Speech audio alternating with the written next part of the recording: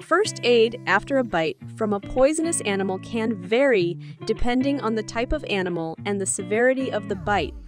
Stay calm and call for medical help immediately. Call for emergency services or seek medical help as soon as possible. Don't wait to see if symptoms appear. Move away from the animal. If possible, move away from the animal that bit you to prevent further attacks. Keep the affected area still. Keep the affected limb still and below the level of the heart to slow the spread of venom.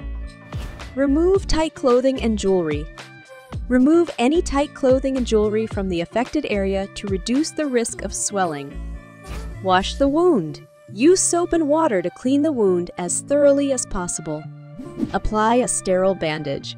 Cover the wound with a sterile bandage to protect it from infection. Apply a cold compress. Use a cold compress to reduce pain and swelling. Stay still. Do not move around excessively as this can cause the venom to spread more quickly. Do not cut or suck the wound. Do not attempt to cut the wound or suck out the venom, as this can worsen the situation. It's important to remember that first aid is only the first step in treating a bite from a poisonous animal.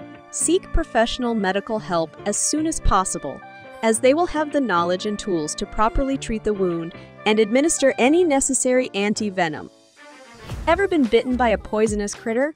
What's the story? Spill the tea!